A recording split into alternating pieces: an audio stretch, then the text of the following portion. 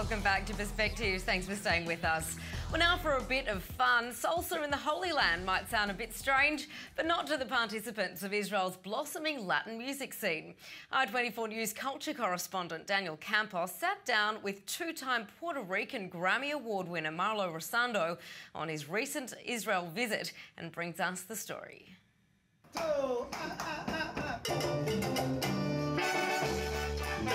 Once upon a time, locally made tropical salsa music was a rare find in the Holy Land. But things have changed in the last 2 decades. Today, Latin fever in this part of the Middle East is a reality. In Jaffa, Israel, salsa music even helps improve relations between Arabs and Jews, as seen in the documentary Dancing in Jaffa. The southern Red Sea city of Eilat hosts a yearly salsa congress.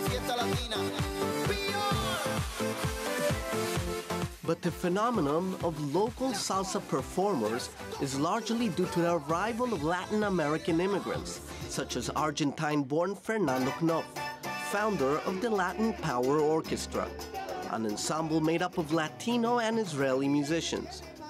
Every year, the Latin Power Orchestra hosts major musicians from the world of salsa music.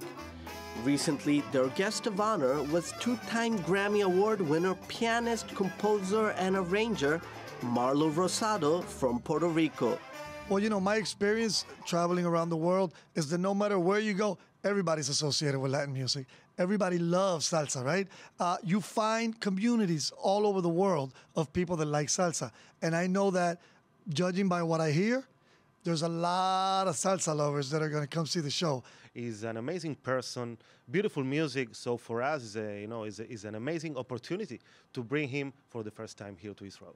Beyond being an accomplished musician, MARLOW is also humanitarian, volunteering with the non-profit organization Friends for Global Change.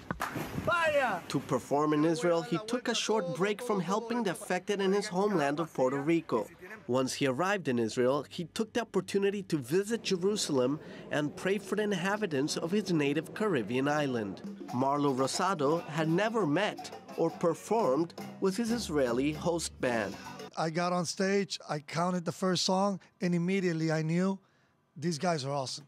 Recording and producing in New York and Miami has given MARLOW the experience of working with Jewish musicians.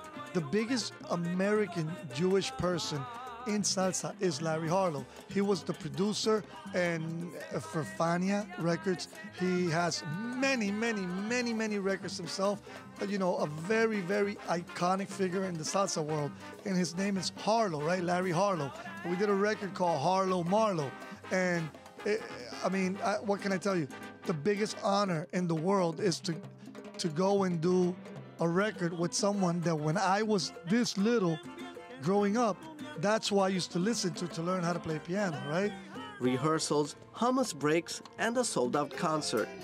MARLOW ROSADO and the Latin Power Orchestra honored Puerto Rico in the Holy Land.